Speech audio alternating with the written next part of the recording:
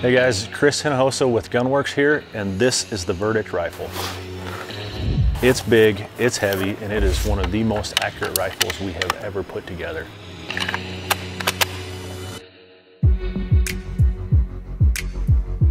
Besides being one of the most accurate rifles we have ever built, this is also the most modular. We've got two different grip styles, both completely vertical as well as 13-degree swept.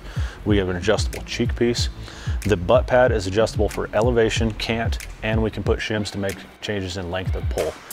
We're shooting this thing in PRS style matches. We have barricade stop in the front. We have a choice between full length Arca Swiss rail or short Arca Swiss and Picatinny rail. Of course, here we've got the MDT SkyPod on this on the full Arca rail, with or without night vision rail on top. And of course, this configuration's in a steel barrel, comes in, say 16 pounds, makes for a really nice competition rifle or ELR rig. This Verdict configuration is in the formidable 300 Norma. 300 Norma is an extremely long range capable, heavy hitting 30 cal. And if that's what you're looking for, we have a very limited run of these rifles available now. You're gonna have to give us a call pretty quick. Well, it's fun sitting around talking about these rifles. It's a lot more fun to shoot them. We're gonna take this one up to our Sheep Mountain venue and see if we can't get it out past the mile.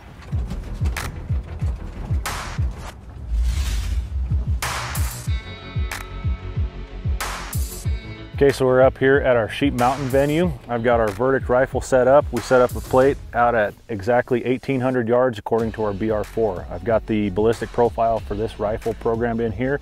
We're looking at shot direction, shot angle, and wind value. We're taking in wind value. According to all that stuff, the BR4 is telling me 49.5 minutes to hit at 1,800.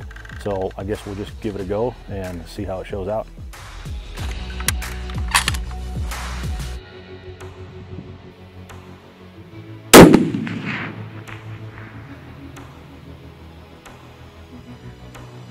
First round impact, dude.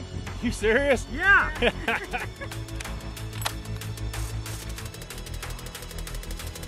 So we got first round impacts at 1,800 yards, that BR4 solution. Actually, if you look at the tape, I think we're right about half minute high at 1,800. That's pretty darn good for that kind of distance. And we held 2 minutes of wind. I got a pretty good tailwind, probably 530, 5 to 530, 10 miles an hour.